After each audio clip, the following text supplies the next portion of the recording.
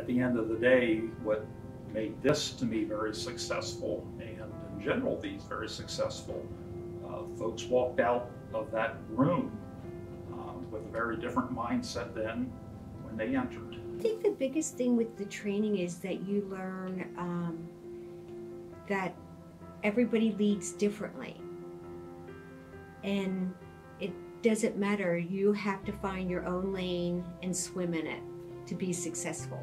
The task is to build a structure that will stand. You have a certain amount of time in each team to build a structure out of these materials that really don't have any business being stuck together.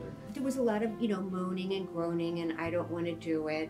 And then you see the competitive side and the engagement side. Over time, and the longer you're in the world, you kind of create these biases.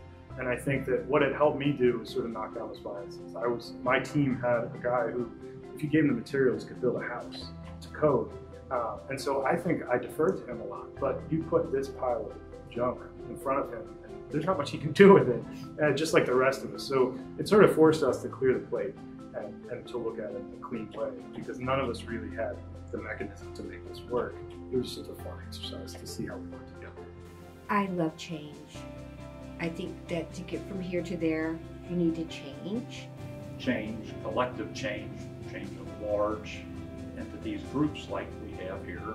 Facilities management itself, much less the university, is difficult and takes time. It gave me the opportunity to find my voice. It was, I don't want to say a safe area, but I found out that I have value as well.